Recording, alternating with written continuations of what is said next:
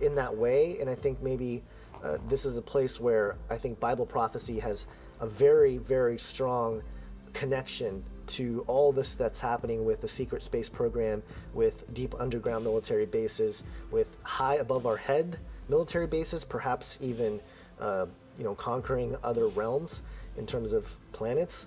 Who knows? I mean, I know some of you guys think that they don't exist anymore, but think about that for a second, For those of you who are flat earthers and, who say that there's no space, think about it for just a second.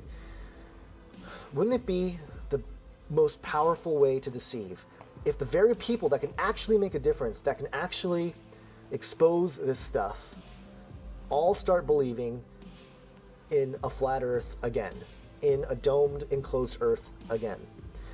And my position has always been, I don't know, man. I don't know if we live in a dome, we live in a dome, and all this stuff is a lie. Nevertheless, billions and billions of dollars are being poured into it. Something has to be happening. Otherwise, they wouldn't be pouring that much money into it, So there's got to be development is what I mean. There's got to be infrastructure. There's got to be something that's being built with this money.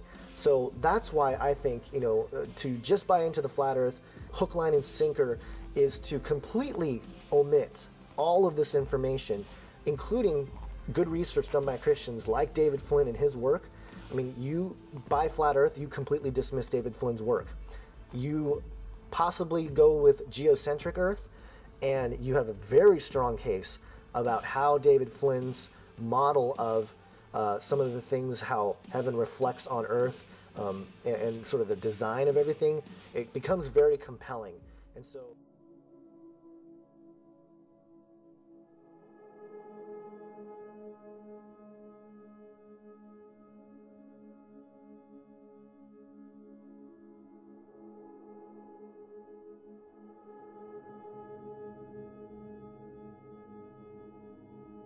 yes, something indeed has to be happening. Something must be being built, and there must be some ultimate purpose behind all these secret projects and infrastructure. But it's a gross misconception and a premature conclusion to assume that a wholesale belief in the flat earth model, or really any variation of enclosed cosmology, would equate to the dismissal of the realities of these dark projects, or lead people into being deceived by things like the UFO deception or a planned disclosure and so forth. If anything, enclosed cosmology points in the very opposite direction, and honestly, to continually hear these kinds of arguments is really just inexcusable at this point, if you ask me. We're really at the stage of investigation within the biblical flat earth conversation right now, where the convergence of things like the space agencies and their well-documented occult roots, such as Jack Parsons and JPL, is just starting to make more and more sense all the time. In biblical cosmology, the planets are not merely fake or holograms or whatever else, but rather they are very real and very much somehow interwoven with the spiritual realm. They really are better understood as spiritual realms instead of physical realms, or at least portals or gateways to various spiritual realms, as opposed to massive orbiting balls of rock or gas. And this absolutely fits in with both the ancient occult approaches to the heavens as well as the increasingly accepted writings of the Book of Enoch within Christian Bible prophecy. And if the Book of Enoch is allowed to be regarded as a valuable resource in regards to everything it says about the Watchers and the Nephilim, and the expanded account of the antediluvian age, then why is it simultaneously ignored and mocked in regards to what it plainly describes as the cosmological backdrop of everything that is recorded as pre-flood history?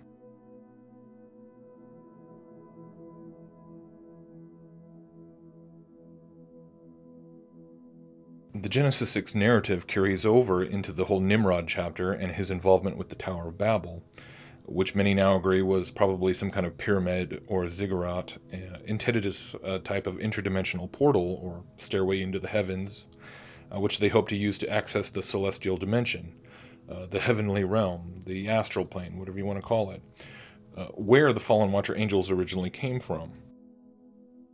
So the biblical cosmology is clearly the same as the Enochian cosmology, and the Enochian cosmology is analogous to the stage which the entire Genesis story plays out.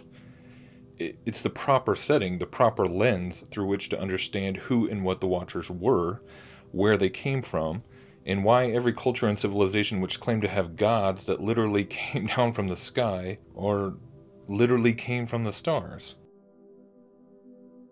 So in this light, it is clear as day to then look at the UFO deception as simply a repackaging of the ancient Gnostic narrative, which simply acknowledges the fallen angels as various pantheons of gods, and the Nephilim as demigods.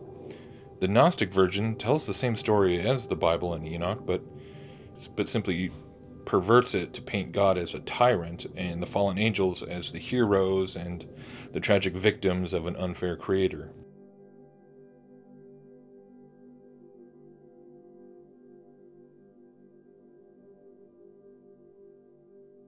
So the Luciferian dream of a new Atlantis, or a new golden age, ushered in by the return of the fallen ones, is really just simply being rebranded, repackaged, and then resold to the uninitiated masses with a scientific, materialistic veneer. It's really the same old ancient Gnostic hope presented in a seemingly new way through a different cosmological lens. The lens of a vastly expanding, evolving Copernican universe.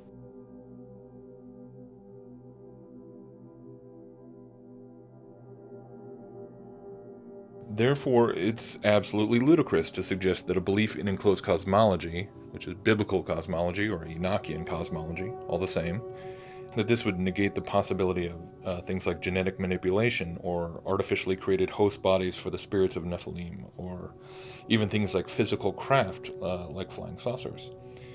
It's quite the opposite yet again. It's really another peculiar irony that ufologists have for years speculated about things like the Nazi flying machines and anti-gravity technology and everything. Which is so often believed to somehow incorporate engines or drives based on electromagnetism and, Tesla technology and things like this.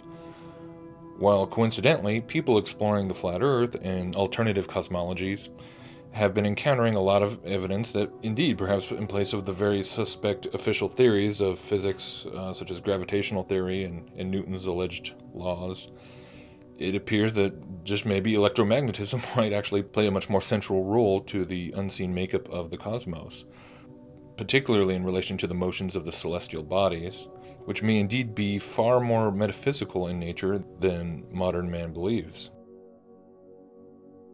So again, indeed, if electromagnetism is in fact much closer to a true description of the underlying physical and metaphysical forces which undergird the physical and spiritual realms, then is it really difficult to imagine that physical craft, inspired by occult knowledge from fallen angelic beings, could possibly be constructed which operate in accordance with those cosmological forces?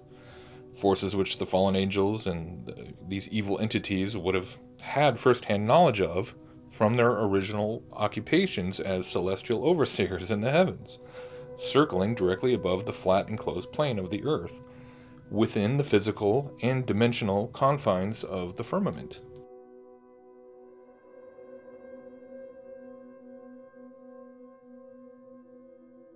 So, the question that puzzles me is, why, as believers in the Bible and students of prophecy, why would we be so skeptical and dismissive of ideas like flat earth as some kind of disinfo or psyop, even though everyone admits that all the ancient Hebrew believers in God held that very position? But then in contrast, we turn around and get into a frenzy over things like allegedly leaked emails from Illuminati insider like Hillary Clinton and all these people talking about UFO disclosure and connections between the Vatican and aliens. I mean, how is it not obvious that these sorts of breadcrumbs totally feed into the decades-long NWO-fueled hysteria regarding aliens and cover-ups and everything else? I mean, the propaganda for the idea that the government has been hiding information about aliens is just ridiculous in scale. It is just massive. But The amount of propaganda pushed by the mainstream media regarding flat Earth, uh, I don't think I've yet seen anything.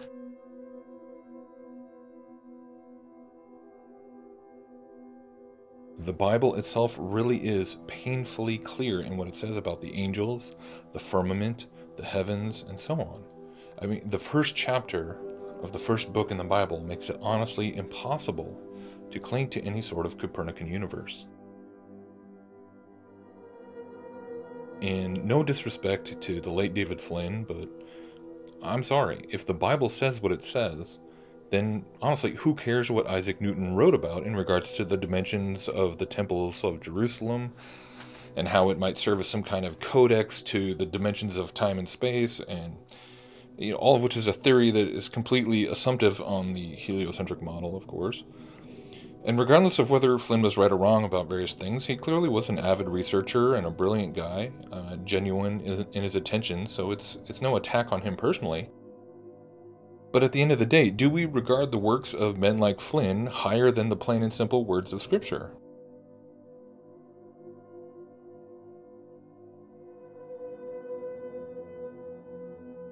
Not only this, but the fact that his entire theory in Temple at the Center of Time was inspired by Newton's writings uh, honestly should alarm us, especially when we stop and consider that Newton himself was not actually the devout Christian that mainstream history tends to portray him as, but rather he was also a student of many occult manuscripts and philosophies, including the Kabbalah, and we clearly see this having an influence upon him with the example of his rather esoteric approaches to Bible prophecy, as in these obsessions with the dimensions of the temple, or figuring out the length of the true length of a cubit, and somehow those serving as a key to unlocking deeper meanings of prophecies, like in Daniel.